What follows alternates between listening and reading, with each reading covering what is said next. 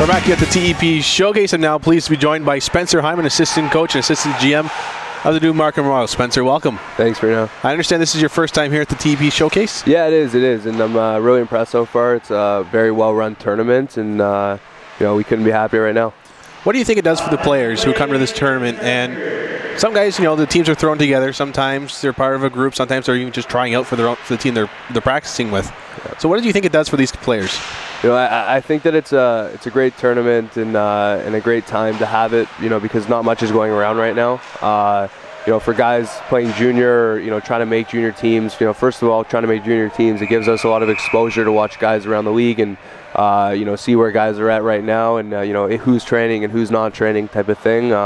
If they're getting ready for the upcoming season. And, for junior guys, it just gives them another opportunity to play some more summer hockey, get a better feel, maybe gain a little bit of chemistry with a few players and, just have fun and play hockey in June. I mean, it's like I said, not much going on, so it's kind of the perfect time, just, a month away from training camp, see where everyone's at.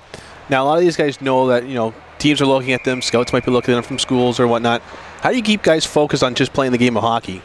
You just got to remind them you're here to have fun and you're here to play hockey, and that's why everybody's here. You're not if you're thinking of too much about everything else, you're just not going to be you, and you got to stick, like we tell the players, just stick to what you do best and just go out and enjoy. Now, I've seen you and your head coach Mike Galati walk around to some other pads. What are you guys looking for the Markham Royals? Not so much right now. Just looking at the other teams of the tournament. Just want to see a few players, but we have a few guys in our team that will be playing with Markham this year, and there's a lot of talent around the other teams as well. So just checking out some potential players, maybe pick up or invite to main camp and go from there. Is there any trade talk that happens here? Like, do GMs kind of get together maybe and just discuss some things they've talked about before, or is everything kind of settling? Is the dust settling right now? I mean, everyone's always talking and discussing players and stuff like that. So maybe you want to touch on that with Coach Galati, but everyone's always talking and everyone's friends, right? So it's good. Now, you yourself, you guys are entering your first season in Markham.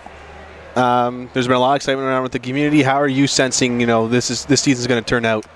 I mean, I think it's going to be a good year. We're very excited to be heading into Markham for the first time, and we're leaving a storied tradition behind in Hamilton, but we're entering a city that has an extremely a great history and extremely proud history, and we're looking to contribute to that and add to that, and we want to put together a great team on the ice that works hard but represents the city of Markham in the right way.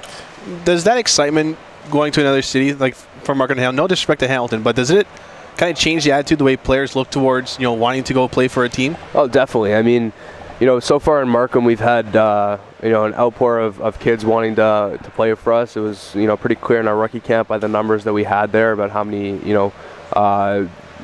GTHL and OMHA and players in the GTA wanted to play for Markham. I mean, it's just such a storied history, like I said, and beautiful jersey, and I mean, another reason is obviously Coach Galati, and he has a great relationship with a lot of players within the GTA area. So coming to Markham has been nothing but amazing so far, and we're hoping to translate that on the ice in September.